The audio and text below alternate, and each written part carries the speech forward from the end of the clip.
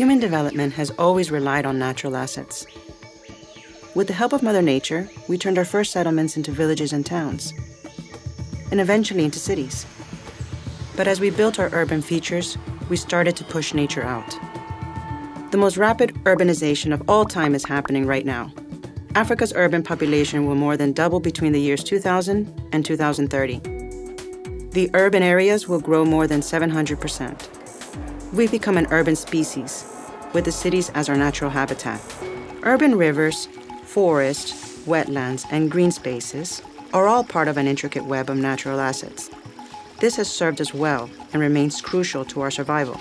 Nature itself provides us with generous and efficient ecosystems that enables us to produce and harvest food, to keep flooding and natural disasters at bay, and to keep the air and water clean. What's our next step? To plan, manage, and develop our urban spaces by embracing nature instead of working against it.